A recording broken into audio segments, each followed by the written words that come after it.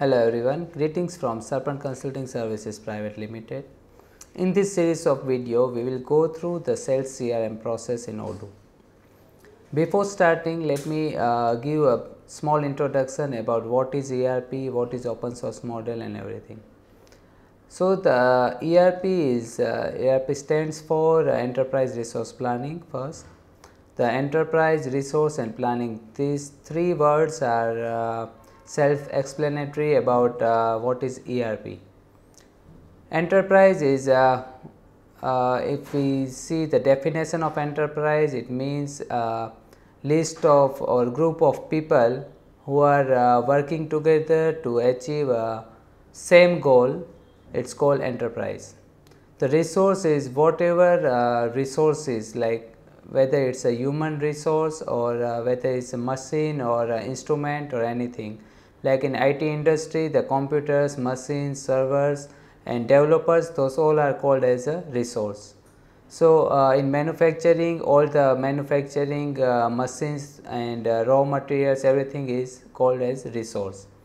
The capitals, bank loans, everything is kind of resource. So sometimes it's a liquidity type of resource, manpower is a service type of resource, then whatever goods we are selling is trading type of resource. So these all are called as a resource. And planning is something like we can plan our resources to get a maximum output using or investing very less amount of capital. So combining everything is called enterprise resource and planning. That how it is different than other ordinary softwares. For example, in traditional software methodology, we have for example separate billing applications will be there, then we have separate warehouse management applications will be there. Someone is using only accounting for their localization. For example, in India we have a Tally, in US they have a QuickBooks, in Middle East many of the people they are using Sage or QuickBooks or Panda accounting. So there are lots of different accounting packages are there. Those packages are very good in managing accounting only. Now how ERP is useful for the business and when some organization should implement and think about ERP. For example, one company is using multiple software to manage the different departments. For example, to manage CRM, they are using some CRM applications like Sugar CRM and or Salesforce or something like this. For accounting, they are using other softwares. For document management, they have other document management software like Alfresco or K3 or something like this. Then to manage different departments like human resource, they have their own customized software for HR. So to one organization, when they are growing big, they have to manage all these applications, each and every user in a particular department. They have to make entry in those softwares. Company has to buy license or take the maintenance contract from different vendors for different softwares, and whenever they have newcomers or new joinees in the company, they have to get them trained on some particular software.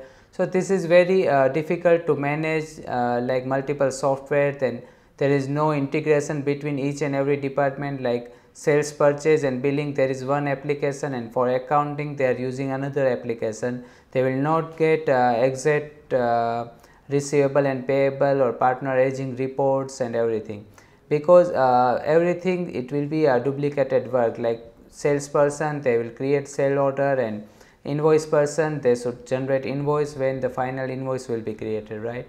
And same way, for example, in the invoicing, for example, service industries, they have separate HR management software. Then employees filling up the attendance and their work log entries, and if they wish to generate a service based invoice, they have to take report from their HR application, and then manually they have to generate invoice.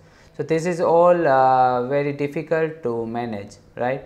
So what we can do is the company should think for ERP, which is completely integrated software, and each and every department will be integrated with each other. Now how ERP is integrated together, and how ERP works for some organization and how it's beneficial, that we will check in the diagram. So in the screen you can see that the diagram is showing that how each and every applications and each and every modules are integrated with each other. For example, in Odoo is a module based ERP software.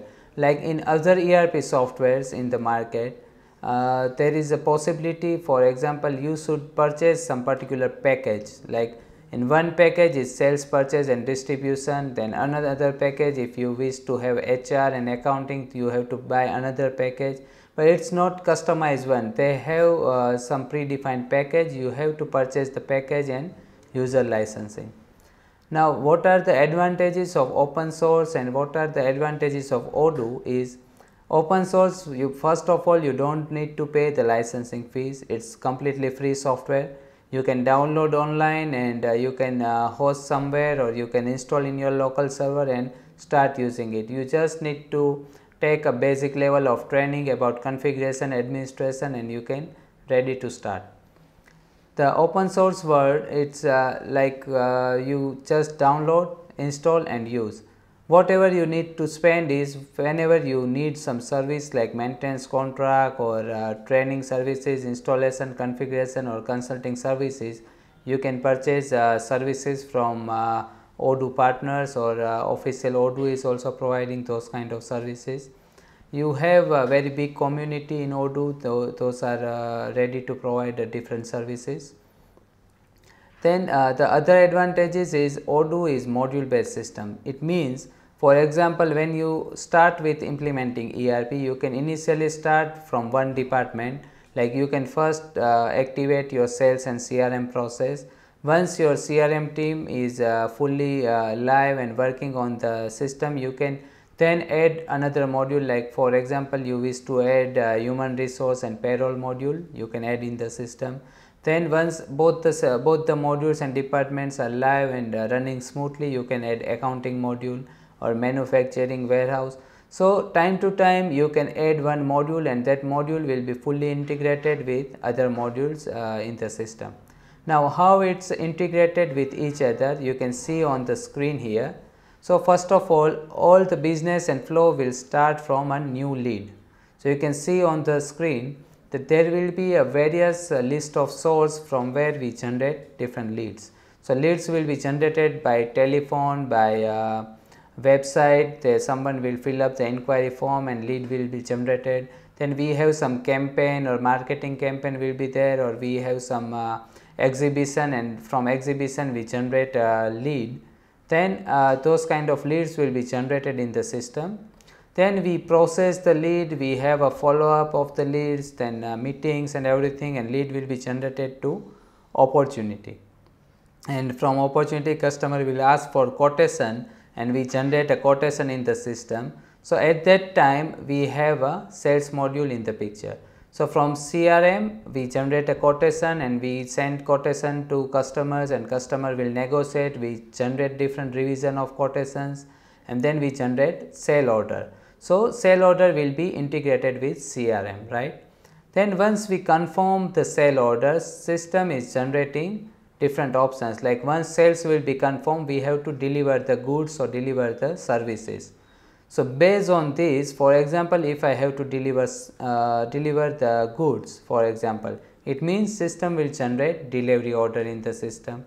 So once delivery order generated, we have a shipment and warehouse management will come into the picture. So this is how sales will integrated with warehouse. Now when we have a sale order generated, system will first check in the stock whether we have a stock available or not. If stock is not available in the system, system will generate automated purchase order if we are purchasing and trading this particular product. If we are manufacturing this product our own, then system will check the stock. If stock is not available or minimum stock rule will be defined, or there are different methodology in the product, that product will be either stockable, it means we stock the product and sell, or it's make to order. It means whenever we receive order from customer, we generate manufacturing order, right, or purchase order. So, it depends on configuration of the product, right. Then the other thing available here is for example, we generate confirm the sale order and we have a procurement generated in the system. So, procurement will decide whether we have to create a new purchase order or manufacturing order based on nature of the product, and delivery order will be generated in the system. So, this is how warehouse management will come into the picture. We confirm the quotation. If shipping policy is manual invoice and sale order, system will allow us to create invoice. Like in some industry, whenever we have a delivery order, whatever parcel delivery we are processing, based on delivery order we generate invoice. In some industry, whenever we generate sale order, we generate a full invoice, and then we process a parcel delivery, and warehouse management will work in that way. So, here you can see the policy is manual invoice from sale order, then we generate invoice and then we confirm the invoice. When we confirm the quotation, system will generate procurement in the system. So, once system will generate procurement in the system, if product is make to order, then if it is make to order, then system will check whether it is produce and service type of product, we are generating manufacturing order. If it is produce and not service type of product, we generate purchase order, right. So, that in the system you can see if it is a service type of product, it means we are not generating delivery orders. What we are doing is, if it is service, it means we have to generate task in the system, that this task will be assigned to some responsible person and he will be responsible to deliver that services. So, once sale order is confirmed and from procurement we generate delivery order, it is sales and warehouse management integration. If we have a service type of product and from sale order we generate task, and task will belongs to some project, and then it will be complete project management and complete analytical accounting and everything will come into the picture. So, that project and task will be integrated together, right. So, this is how system will work and integrated with sales, CRM, project, warehouse and accounting.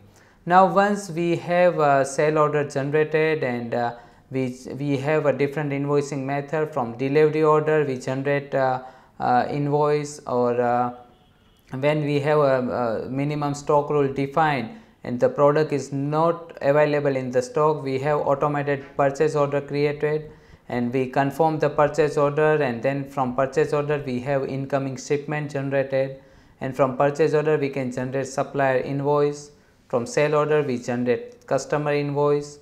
So, this is how sales and purchase will be integrated, that one stock will go below the stock level, warehouse manager or purchase manager will get intimation that you have to purchase those goods, and the purchase manager will purchase the goods and stock will be again into the stock level. So, this is how sales and purchase will be integrated. Now, from purchase order and sales order we generate invoice. So, when we generate invoice in the system, accounting will come into the picture, that once we have an invoice generated in the system and we confirm the invoice, system will generate receivable and payable entries based on customer and supplier invoice, and then accounting will come into the picture. Now, once we have invoice confirmed, we have accounting entries generated. Confirm invoice, automatically system will generate receivable, payable accounts, and once those account will be generated, customer will either make partial or full payments against the invoice. We can generate balance sheet, profit and loss, and we can again generate different expense income vouchers based on the nature of business, and the complete accounting entries will be generated. Again, in the invoice we can define a different tax based on the localization and government rules. So, tax and everything will be calculated inside accounting, and once accounting will be done, customer will make the payment, and this is the complete life cycle, that we got a new lead, then we process the lead, we generate quotation, sale order, produce the products or produce the service in the project and deliver the services, and employee will work on the different service product, because once we have service, it will generate a task in the system, and that those tasks will assign to employees, and then employee will start working on the task, and once they start working on the task, system will allow employee to fill up their time sheet. So here you can see, if it's service type of product, system will automatically generate task in the system. Once task is generated in the system, the task responsible person will make timesheet related entries, so that this is how project and HR management will be integrated. The timesheet and attendance will be there in the system, and based on the timesheet entries, we can again generate service based invoice, and based on timesheet and attendance entries, we can generate pay slip in the payroll. So this is how HR will come into the picture. So this is the complete diagram about the ERP process, that how we will get a new lead, we start processing the leads, and then we have all the modules integrated, how we use each and every module, and how it's integrated and reflect with entries in other modules. So this was the basic introduction about the complete process inside the ERP, and how each and every department and modules are integrated. It will be change, or it will be vary based on the different nature of business, different vertical of business. For NGO and for non-profit organization, or medical or education field, it will be changed, because every business and every vertical has their own requirements, and it will be keep changing based on the business to business. But this is the basic overview and integration process of any ERP in the world. So this is how Odoo will work, and all the modules are integrated. In the upcoming sessions, we will go through the different applications. Like first we will go through the CRM applications, then we will check how it's integrated with sales, purchase and distribution. Then we will check manufacturing and project management, how project management is integrated with HR and document management system and accounting. So in upcoming video series, we will go through each and every application wise training, and we will check how each and every modules are integrated, how one module will reflect on another module. Like we keep doing the sales, and stock level will be counted and stock will go down, how automated purchase order will be generated. From sales order, how manufacturing order will be generated, and how we recalculate the raw materials, and then based on the raw material, how we generate a purchase order, or how we assign stock from the stock levels or warehouse. So this is how the complete process in ERP will work. In the next session, we will go through the sales and CRM process. Thanks for watching the video, and have a good day.